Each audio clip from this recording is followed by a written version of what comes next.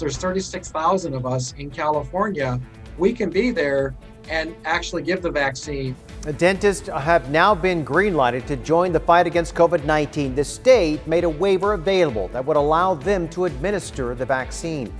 Good evening. I'm Steve Atkinson. And I'm Kimberly Hunt. It comes as the governor looks to speed up the rate of vaccinations. ABC 10 News reporter Anthony Pura shows us why many dentists feel the need to step up. On Monday, Governor Gavin Newsom said California has received nearly 1.3 million doses of the COVID-19 vaccine, and more than 454,000 of them have been administered. It's gone too slowly, I know, for many of us. All of us, I think. We want to see 100% of what's received immediately administered in people's arms. The governor says the state is working to speed up distribution efforts by looking to allow more people to help in vaccinations. To accelerate the efforts of who can distribute the vaccines, dental administration, so dentists administering the vaccine, the pharmacy techs, National Guard. On Monday, the California Department of Consumer Affairs approved a public health emergency waiver that will allow the state's roughly 36,000 dentists to administer vaccines. Dr. Richard Nagy is on the board for the California Dental Association.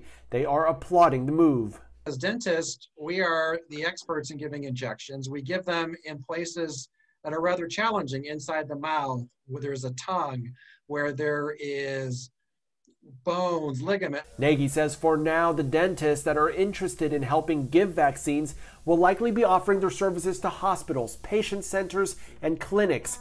And dentists can start doing so following some additional training. As part of the waiver, a dentist will need to take a 3-hour class, which is through the CDC, to be trained on the specifics of the COVID vaccine, especially in terms of handling any allergies or side effects. Nagy says many dental offices, just like every aspect of society, has been impacted by the pandemic, and dentists want to do what they can to help get things back to normal. So we see how this is affecting people, scaring people, and we're all just tired of dealing with all of these changes in our lives since March. We want to all get past this quickly. Anthony Pura, ABC 10 News.